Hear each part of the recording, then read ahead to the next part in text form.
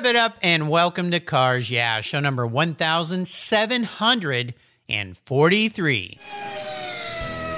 This is Cars Yeah, where you'll enjoy interviews with inspiring automotive enthusiasts.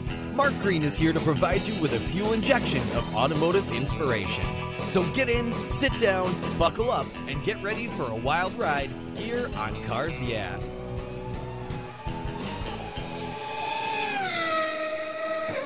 Hello, inspiring automotive enthusiasts, and welcome to Cars Yeah. Today I'm in Newbury Park, which is just north of Los Angeles, where the sun is always shining, with a very special returning guest here on Cars Yeah by the name of Michael Harley. Michael, welcome back to Cars Yeah, my friend. Are you buckled up and ready for a fun ride?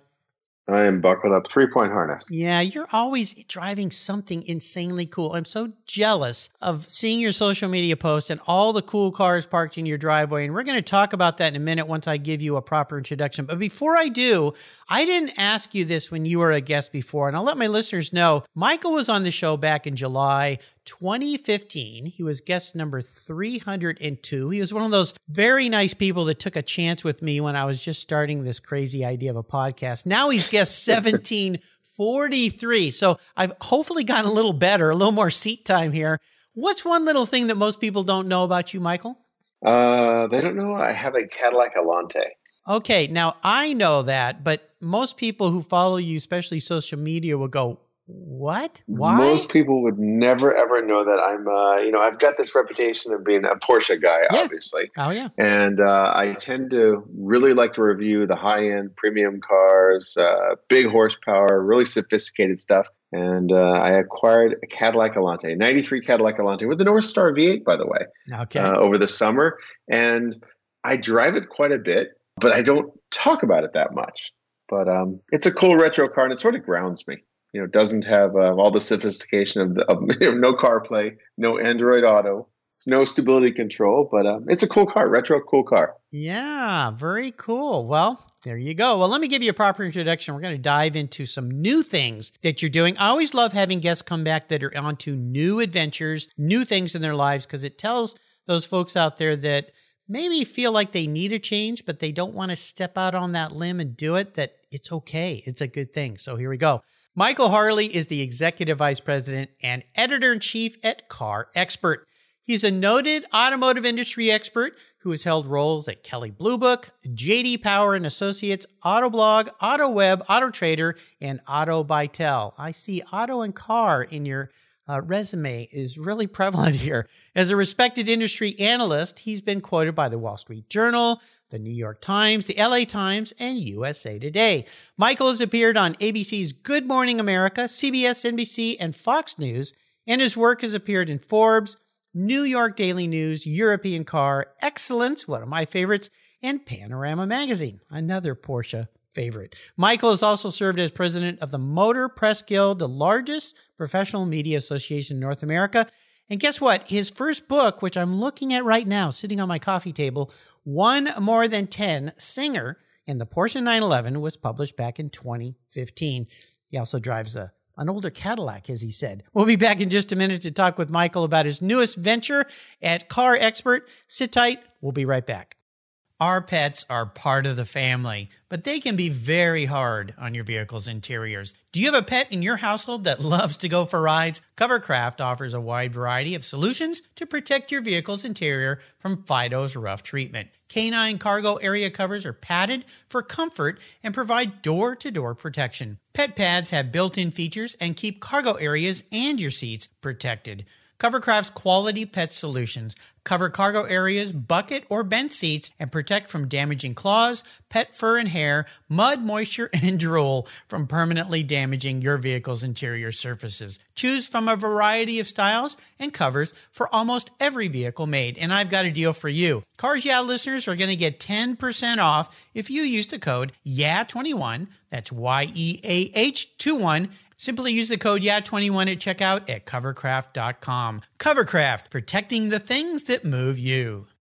When it was time to renew my last policy for my collector car, my carrier's rates went up. They went way up. But my usage was the same and I never had made a claim. No tickets, nothing. What's with that? American Collectors Insurance, that's who now protects my Porsche Turbo.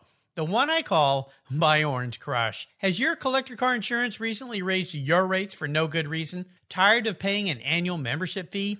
I was too. So I shopped around, I asked friends for recommendations, and found a winner that I can trust. And boy, am I glad I did. I'm saving hundreds of dollars. I can sleep at night knowing my baby is properly insured. American Collectors Insurance have been protecting vehicles since 1976. They provide me with an agreed value insurance policy backed by a history of taking care of their clients. What could be better than that? Give them a call for a quote today at 866-ACI-YEAH.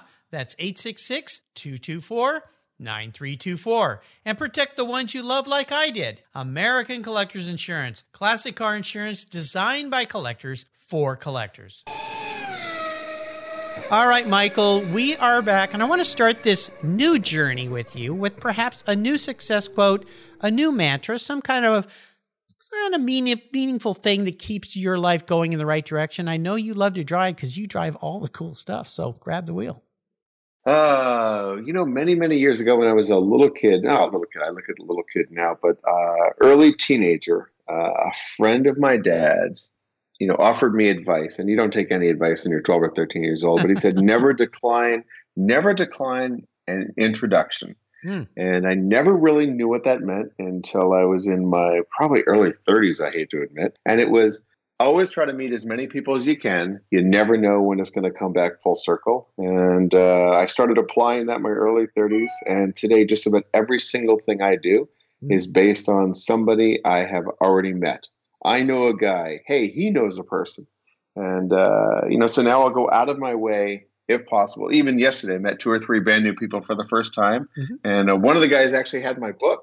So it came full circle. But I always try to reach out and meet as many different and unique people as possible, whether in the same industry as I am or a completely different field, because you never know when it's going to come full circle and you're going to need to call on that person. It's absolutely true. I do that 5 days a week. I've done it 1,743 times, although I'll back one off because you're a returning guest. So technically 1742, but it's so important, and especially in this industry. But you're right. Never miss an opportunity to meet somebody new because you just don't know.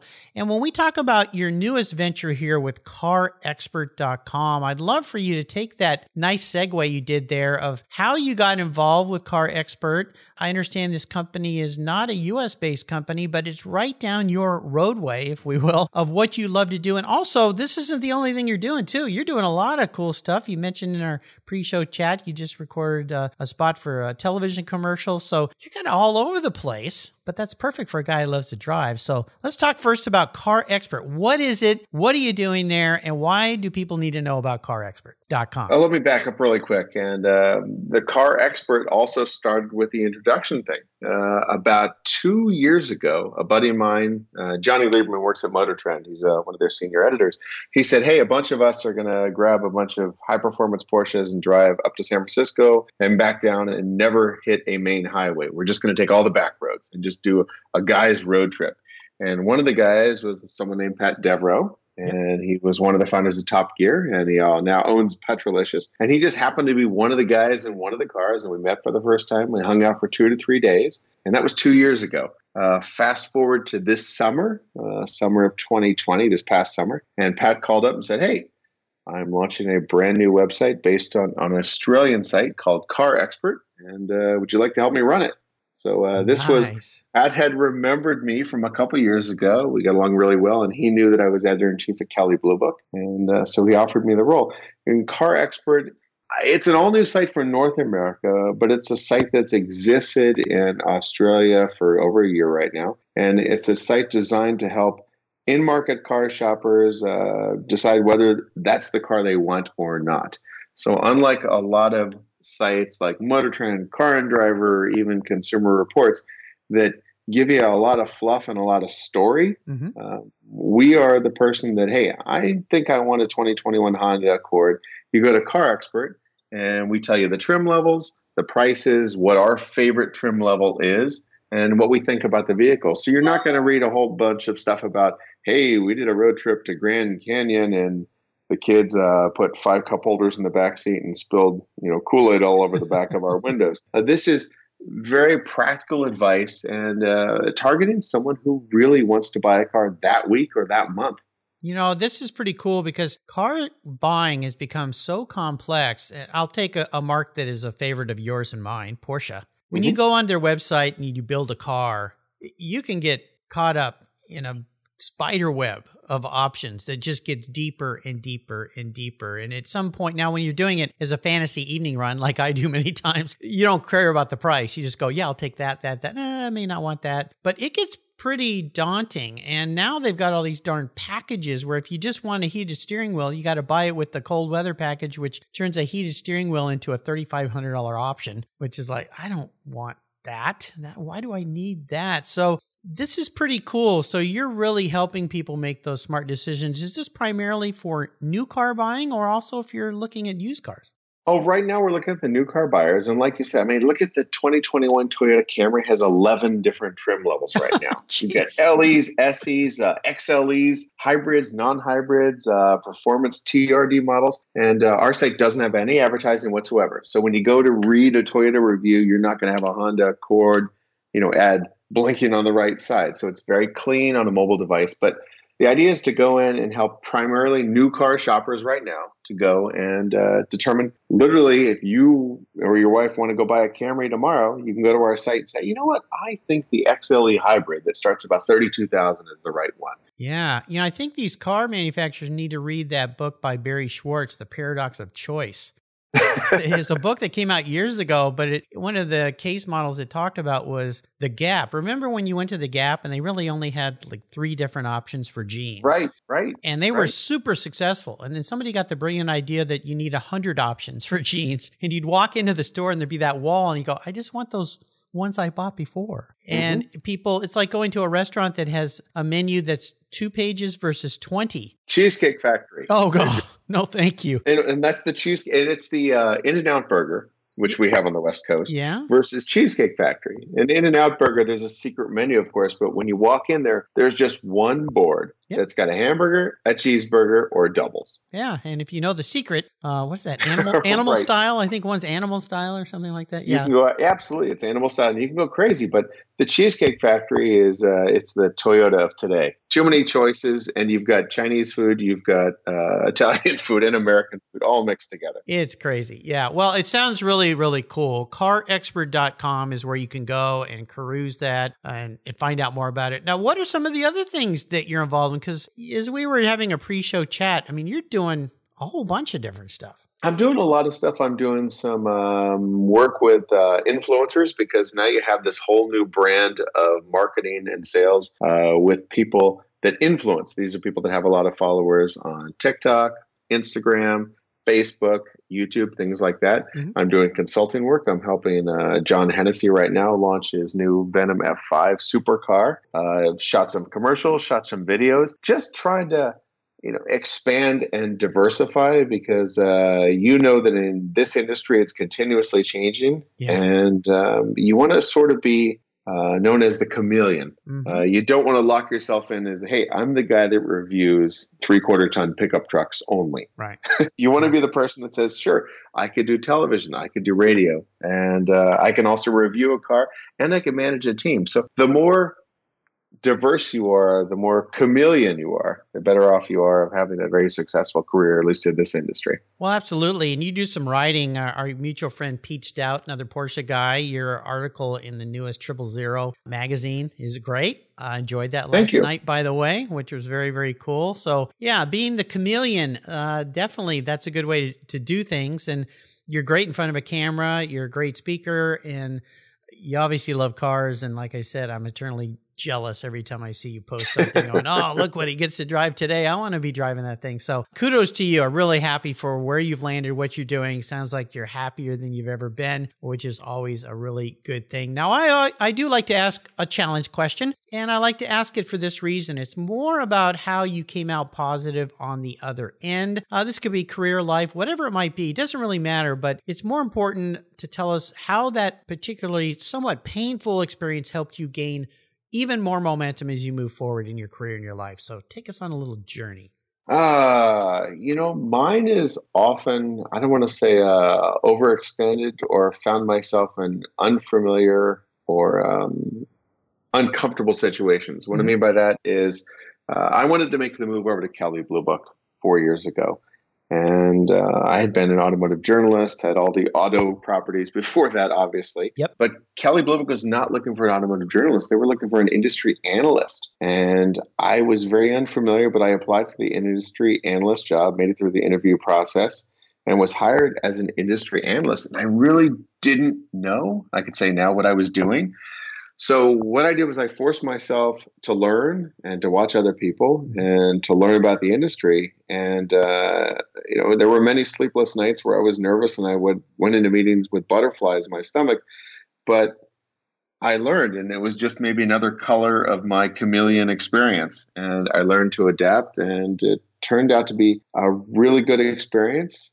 I was pretty good at it. And now when I look back, I can look at things from a journalist viewpoint and an analyst viewpoint and an industry expert viewpoint. So it's just putting myself in something that was a little uncomfortable, but challenging myself at the same time. It's brilliant. My guest yesterday was Amanda Busick, and she's a reporter, a sports reporter, race drag reporter for Fox and all sorts of different networks. And she said the same thing. One of her parting comment was just say yes. And that was the idea, is put yourself in a situation where you've never been before by saying yes to those opportunities. It's kind of like what Sir Richard Branson said. There's a great quote by him: say yes to an opportunity, figure out how to do it later. And by doing that, you make yourself uncomfortable. But one thing I've learned talking to so many people, Michael, is when we make ourselves uncomfortable, we grow. And when we look back, we go, boy, I'm glad I did that. Because again, my chameleon colors, I just added another color to that chameleon skin of mine, if you will. It definitely works. So very, very happy that you did that. And I'm sure you are too now, because you've got another page in your resume to share with people and show people. And you definitely do a great job with that when it comes to cars. Let's take a short break and thank our sponsors. We come back, I want to dive into your personal history, because it's been so long since you've been on the show here. Gosh, almost 6 years? Could that be true? Holy cow. Time is flying by. A little scary. Oh my God. I look at my kids and I look at your kids who you share things with online, and I go, man, his kids are getting old. They're all grown up now. It's pretty cool. And watching you teach your daughter how to drive a stick, it brings back some great memories for me. So sit tight, keep the seatbelt on. Yeah, teenager at the wheel. You got to keep your seatbelt on. We'll be right back. GS Events was founded by Cindy Sisson and Teresa Gilpatrick. Together, they create strategic alliances, curated events, and business development connecting automotive brands to discerning audiences. Their flagship offering, Women Shifting Gears, amplifies women's voices and participation in the automotive culture. Through strategically developed events, they create innovative concepts and collaborations that create remarkable professional and personal experiences you won't find anywhere else. GS Events' immersive, inclusive opportunities create networking, skill building, and unforgettable experiences. Whether you enjoy rallies, concours, auctions, restoration, the business side of collected cars, or you always have yearned to expand your skills to drive vehicles to its fullest potential, GS Events has automotive events and experiences designed just for you. And by the way, both Cindy and Teresa are past guests here on Cars Yeah, so give them a listen. You can find gsevents.live on their website today. Hey, fellow inspiring automotive enthusiasts, did you know if you subscribe at carsyeah.com, I'll send you my free Filler Up book? It's an ebook filled with fuel, filler fun, and inspirational quotes from past guests here on Cars Yeah. Plus, you'll get a weekly wrap-up email from me every Friday, and your name will be in the hat for one of the many free giveaways here at Cars Yeah. Simply go to carsyeah.com and click on the free book button, and boom, you're in the club. And don't forget to subscribe to Cars Yeah on your mobile podcast app, and you'll get the Cars Yeah show delivered right to your mobile device every day, absolutely free. Inspiring automotive enthusiasts, that's what we're all about here at Cars Yeah. Thanks for listening. Today's vehicles are essentially computers on wheels, and it takes more than a wrench and oil to keep them humming. That's why Cars Yeah supports TechForce Foundation, a nonprofit dedicated to driving tomorrow's workforce of skilled technicians forward. Techs keep our cars, trucks, airplanes, and fleets rolling. Yet there's a massive tech shortage because many young people don't know it's no longer a blue-collar job. Today, it's a new-collar career. It involves computers, technology. It's in high demand. You get paid really well, and you can live and work anywhere in the country. I know you're passionate about cars, trucks, and motorcycles, and you can help pass that passion on to the next generation of techs so our rides keep rolling down the road. Visit techforce.org today and learn how. All right, we are back. What was that pivotal moment in your life, Michael, when you knew you were a bit of a car guy? Oh, this is quite funny, but it goes right back to like probably 1982, 83. And I was probably 14 years old. And my dad said I could move the car out of the driveway into the street. Okay. And I had never, ever really piloted a car other than probably when I was 5 years old sitting on my dad's lap where you turn the steering wheel. And we had a 1979 Audi 5000, probably 102 horsepower inline 5, naturally aspirated. Yep. So it wasn't, and I think a 4-speed automatic transmission, front wheel drive. And I remember starting the car, the windows were down, and my dad was like, okay, now put it into reverse. Mm-hmm. And, this is, you pull it back, one little indentation. And I backed out of the driveway, and then we lived on a hill.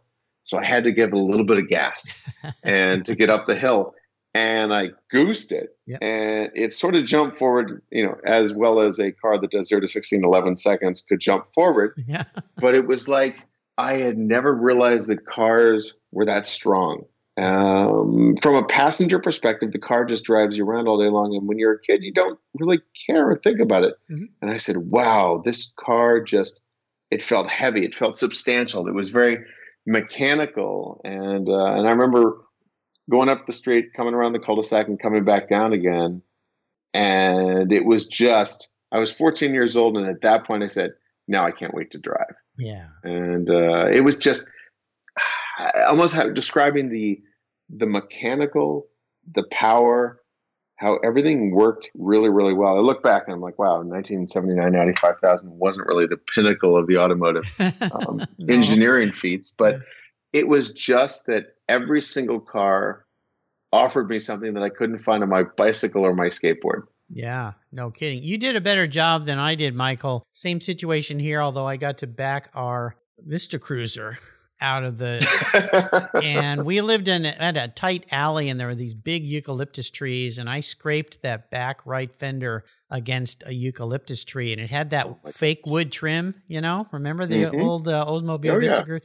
And I was so freaked out, and I pulled forward, and then I kind of maneuvered it back, and I came back in and gave him the keys, didn't say a word. And that night when my parents were asleep, I went out in the garage with all my Tester's model paints and mixed the colors and repainted the little bit. Yeah, the grain. And my parents never knew that. I told this story a couple times on Cars Yeah, and my mom listened and called me. The first time she heard it, she says, hey, I didn't know you did that to the Vista Cruiser. I'm like, well, my artistic skills were pretty good back then. But yeah, I did a little better than you. That spatial awareness on a big vehicle when you're a kid is kind of a tough one, right?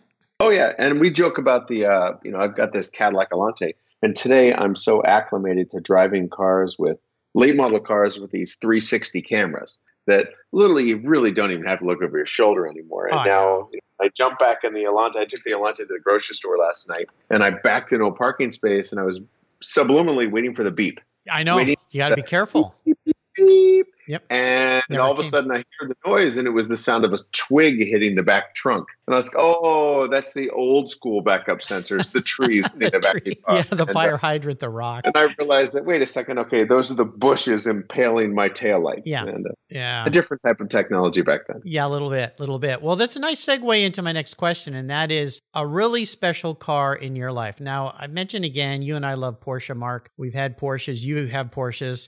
You have that Cadillac Alante. I always ask, what is the most special car that's been in your life? Now, this can't be cars you've driven because you could never choose. You've driven so many cool cars. This is a car you've owned. Now, it could be a car from the past. It could be a current car or a car you're looking at in the future. What would it be?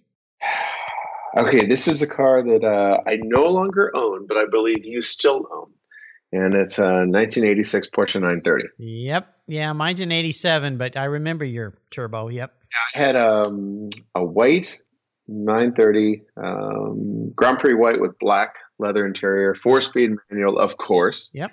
And 282 horsepower, 3.3 liter flat six, I believe it has. Yep. And, I bought that car back in 2002 when I think I was 35 years old at the time. It was my first Porsche, way to jump in with both feet. Yeah.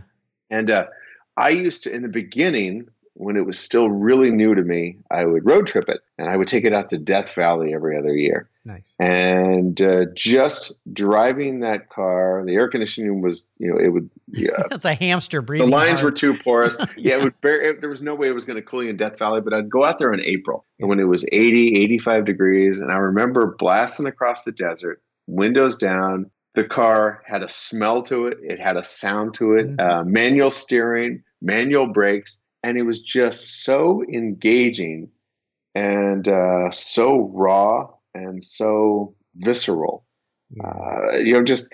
Yes, it was a 930. Yes, it was the Widowmaker. Yes, it was one of the fastest accelerating cars at the time and back in the mid 80s. But it was also so emotional, and the feedback to the driving experience combined with a hot desert wind, the fact that when you're in Death Valley, there are no other sounds. It's just the car, you're breathing, the wind over the mirrors, and obviously there's a lot of wind noise in that car. But it was just, I miss the 930 for that reason. And I've sold it and I bought 2 new cars with the amount of money I made on the 930, but it was just such an emotional car. You get in it, Mark, and I remember walking out to the garage and you'd open the door, those thick, heavy gaskets, and you'd shut the door and you didn't even need to start it. You didn't even need to turn your left wrist and for the key because you could smell it.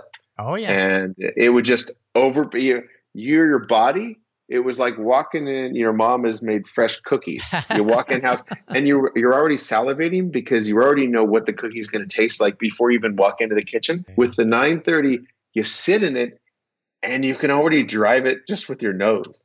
So yeah, I understand. Mine's still sitting in my garage, and when I take, in fact, when we're done here, I'm going to take it out for a little drive. We've got a little dry week here, so take it out for a little exercise. And when my wife comes home and I've driven that car, and she shuts the garage door, she gets out. First thing she says is, "You drove the turbo today, didn't you?" It's a smell that after you drive that car, the warm engine and everything, all that oil stuff. And my car doesn't leak oil, but it just smells that in the inside of the car, the ping of the door when you shut it. Yeah, all those things, most definitely. Yeah, when you sold that car, I'm like, no, you're selling the 930. You can't do that. But so I have to ask you this, Michael, because I go through these gyrations every once in a while. The car's worth a lot of money. Yeah, I could sell it and buy a couple Porsches or one really nice newer car. Should I keep my car? The reason I sold it, I've got a 3-car garage, and my kids were at the age where they were going to be driving. And I always thought that the 930 was just too much for a 16-year-old boy or a 16-year-old girl. And I wasn't driving it as much because I was more worried about the other, this sounds bad, about the other cars on the road. Being T-boned by a texting 16-year-old kid. The same way. Yeah, it scares me to death. So I converted that 930 into a brand new, when I sold it in 2018, a 2018 Porsche 911 Carrera with all the airbags. And I can happily say that I tossed the keys to my son and his girlfriend of the Carrera the other day. And they disappeared for 2 to 3 hours and came back with big smiles on their face. And, and I was comfortable. Yeah. And I don't think I loved the 930. Had I had a 7-car garage, it would have been in slot 6 or 7. Okay. Covered and happy. But I just don't have the garage space. So I said, you know what? And I'm cheating now. I'm looking across out my window at my driveway, and I've got 3 or 2 cars parked. I've got the garage full of cars, and I've got more cars parked in the driveway. So, but I miss it. But it had a time and it had an era. I owned that car for 14, 15 years, and I've got wonderful memories. So it served its purpose. Well, see, my kids are older, and we're past those days where there wasn't enough room in the garage. So all you folks out there that think Orange Crush is for sale, don't email me. It's not for sale. Leave me alone. Someday somebody will offer me the big golfer's check. That's what's happened with every car I've had. Been very lucky. Made money on every collector car I've had because somebody offered me some obscene amount of money for it. Some of them I've looked back and said, I wish I still had it. But for right now, I think I'm going to just hang on to the 930, but you never know. You never know. So, all right, here's a bit of an introspective question for you, Michael. If you woke up tomorrow and you were a car, not what you want to be, that is your personal attributes manifest as a vehicle, what would Michael Harley be? But the more important part of this question is why? Let's see. Everybody wants to be a Lamborghini. But see, it's not what you want to be. But what I think I most express myself as would be probably a base rear-wheel drive Porsche Carrera. Okay. And what I mean by that is, I'm very talented, very capable, but I never feel like I'm the smartest guy in the world, in the room. I'm never the most educated person in the room. So I'm never the turbo. I'm never the GT3 RS. I'm never the GT2. But I'm capable of, I like to surround myself with really, really smart, intelligent people to bring myself up. I like that. And I believe the Carrera 2 is, I've got one. It's very talented. I can hang with my GT3. I can hang with my GT2 RS buddies in the canyons. But at the same time, I'm not conceited, and I don't think that I need the spotlight. Mm-hmm. It's probably Carrera 2. Is that your car that's in shock? Yeah, that's what I've got right now, Carrera 2. And I joke because I've got carbon ceramic brakes, which is one of the weirdest combinations. Porsche laughs at me. There's like, how many people have a base Carrera with carbon ceramic brakes? And just because I'm a brake guy, I just obsess with brakes. But I look at that because I've got some really, really strong talents, much like my car has really, really strong brakes. So probably Carrera 2. Nicely said. I like that. It's like last time I was down at John Wilhoit's shop and he had just bought himself a T, newer model T. And he said, I don't need the wings and all the fancy stuff, but I just like some of the, and if you know John Wilhoit, he's a very modest, humble, kind of quiet guy, but does an incredible restoration work on 356 and early 911s and 912s. Just a master. He built a car that I owned for a while. So yeah, but I love your car. I love the color of your car. Yeah, very, very nice. I had forgotten though that you had the carbon fiber brake option. But that makes sense. Nicely done. All right. We're entering the last lap, kind of a lightning round. Quick questions, quick answers. So here we go. What's one of your personal habits you believe has contributed to your successes in life? Always being on time, being reliable. Sounds crazy. No, it's good. Few people are these days, I'll tell you. It drives me crazy. Well, every time I get frustrated with that, my wife will say, look, Mark, not everybody is like you, so calm down. Like, well, why can't they be? I like to be on time. It's a sign of respect. I think it shows respect. Yeah. It shows that, when you're on time, you're telling the other person that their time is valuable. Exactly. And to me, it's just this subliminal message. When someone's on time, I smile, and it's instant respect. If you've never met a person for the very first time ever, and you say, "I'll meet you at 9:30 at Starbucks," if you're there at 9:28, you're telling them, "Hey, you know what? We're going to start off with some mutual respect." Yeah. I tell you, doing 5 shows a week, I sit here when a guest is supposed to call in and I watch the clock tick to the time and I go, I wonder if they're going to call. And of course, you were spot on, of course. Most of my guests always are. I've been stood up a few times, but out of 1,743 people, not too bad. Now, if I could arrange for you to have a drink or a meal with anyone in the automotive industry, and you've probably met most of them, living or deceased, who would that person be? I'm going to probably go back 150 years and go back to Carl Benz. Carl Benz. Yes. He's credited with a patent motor car, arguably the world's first combustion-powered automobile. And I had the fortunate opportunity to actually ride in a Benz patent motor wagon replica, because I don't believe a real one exists anymore. But back in the Mercedes Museum in Germany, I was able to climb on board and putt around. Really? Somebody else was somebody else was driving it. One of the museum curators was driving it. We drove around the parking lot, and it was just such a fascinating experience. Where the seating position is so tall and high, but then you have to remember, this is back when people rode horses. Right. And if you've ever sat on a horse, you're way off the ground. Nobody was thinking about cornering G's or low center of gravity, but it'd be cool to have a conversation with him about where did he think his invention was going to go. Yeah. It's interesting. Nobody's mentioned him. You talk about sitting high. I got to do a tour at the Ironstone Concours in a 1917 Indy car, race car.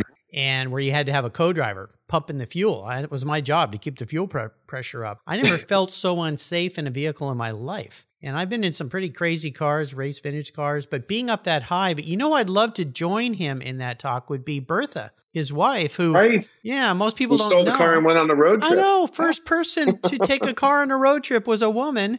Took her husband's car and her son's with her and went for a little drive, a long drive, 111 miles. I believe it ran on alcohol, rubbing alcohol. So she stopped at a pharmacy to get more quote unquote fuel. So that's technically the very first fuel stop. Yeah. And technically she's the first person to ever quote pump gas into a car. I know. And, so yes, I want her there too. And she, and I wonder what the relationship was. Okay, hon, you stole the car. I know. It's the first one in the world. Come on. Yeah, I know. Wouldn't that have been something? Oh my gosh. What's the best automotive advice someone else ever offered to you? This is has to do physically with a car. It was drive the car often and drive the car hard.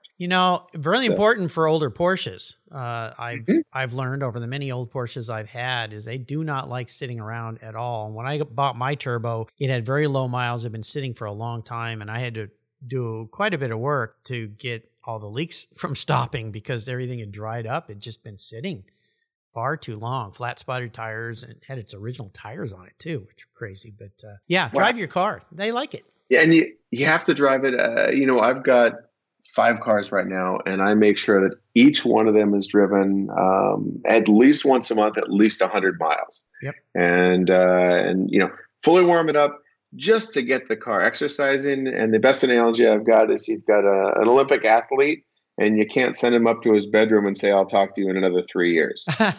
You've got to get out of bed. How do you feel?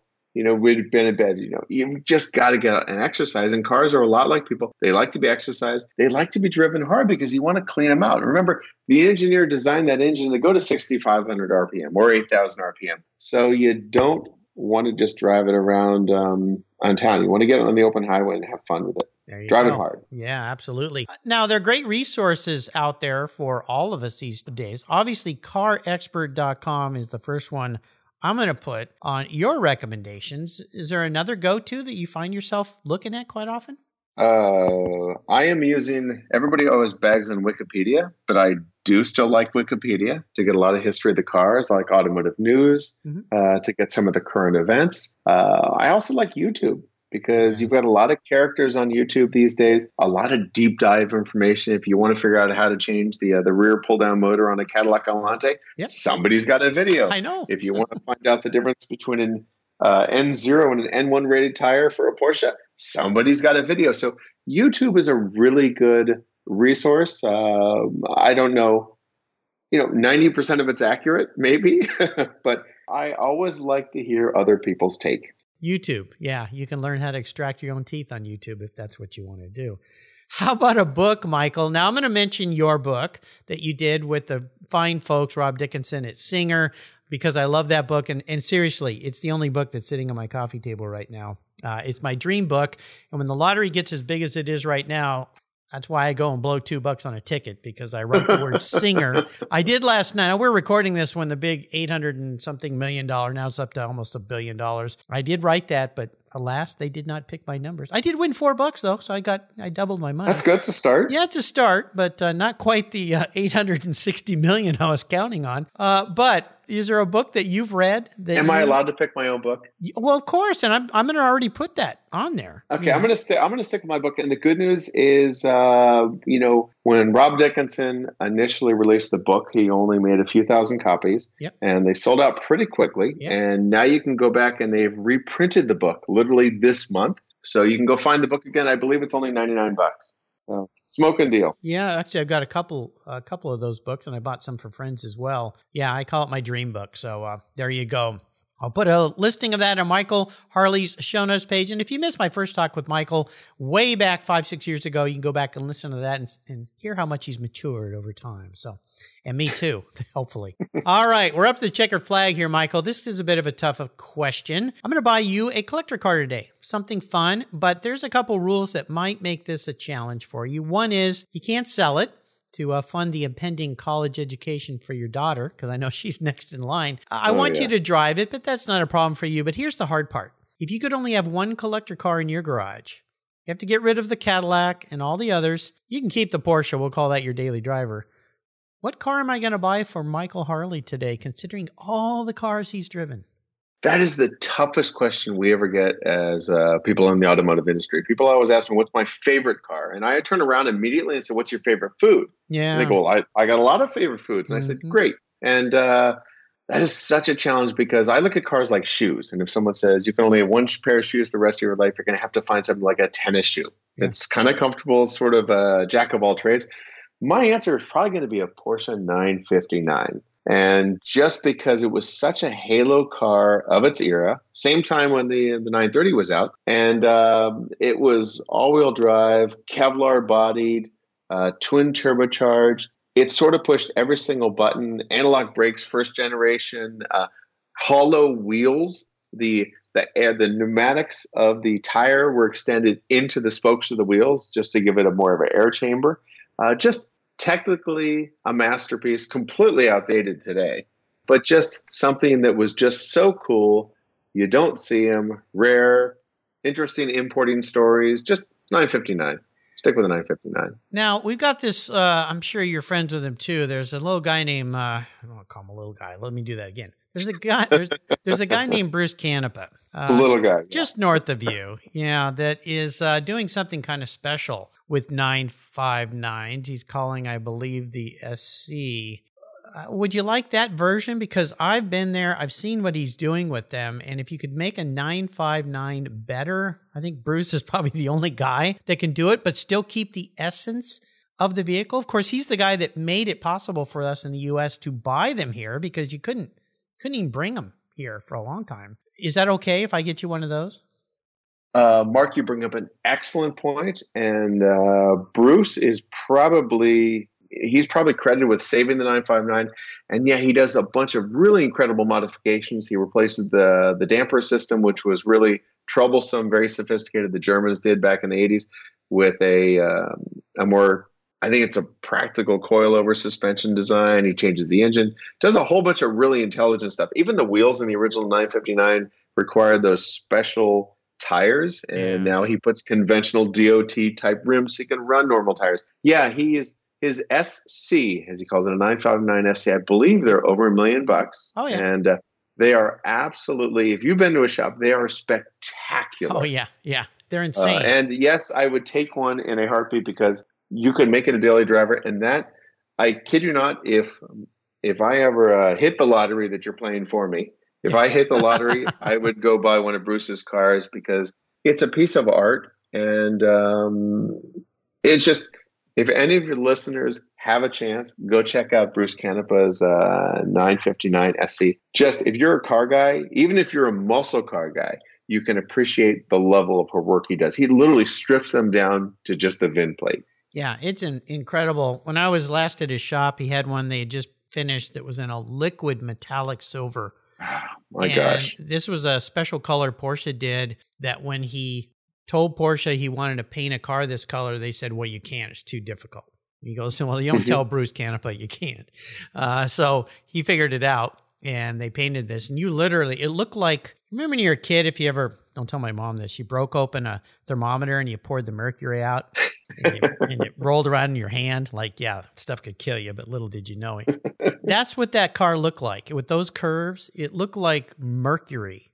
You could just reach into it. So, right. Yeah, that's nice choice. Yeah, that's another one. I think I'm going to start writing on, I very rarely buy a lottery ticket, but of course this week I had to just because, it's fun to fantasize. I think I'm going to add the word Canepa SC to that singer. I'll get two, one for me, one for you, and a singer. Thank you very much. We'll go for a drive. We'll have some fun in the canyons for sure. You have taken me on another great ride here today, Michael. Thank you for coming back to Cars Yeah and sharing your next great adventure at CarExpert.com. Before I let you go, drive off into the beautiful hillside you have there to drive your 959 SC. Would you offer us a little parting piece of wisdom or guidance? Yeah, it starts out, we initially talked about challenging yourself. And I try to go into every day with, try to wake up and put on a smile because it's contagious to other people around you. Yeah. And challenge yourself because, I've started, my current career was started when I was 49 years old. And, you're never too old you can teach an old dog new tricks. You're never too old to start something new and different. So absolutely, young 49-year-old. Gee, you're just a kid from my side of the fence. What are the best ways for people to learn more about you and what you're doing? I'll put CarExpert.com obviously on there. I know you're big on social media. Yeah, I've got MichaelHarley.com, one word, and follow me on Instagram, just Michael Harley. MichaelHarley. All right. I'll put links to those on Michael's show notes page. I encourage you to follow Michael. You will salivate when he posts all the cool cars that he's talking about and gives you expert guidance on. I do every time he posts something. So jealous, but I have fun. I'm living my life through you, Michael. Thank you for being so generous today with your time and expertise and for sharing this new venture in your life. So happy for you. Until you and I talk again, I'll see you, no doubt, down the road. It was a pleasure, Mark. This was great.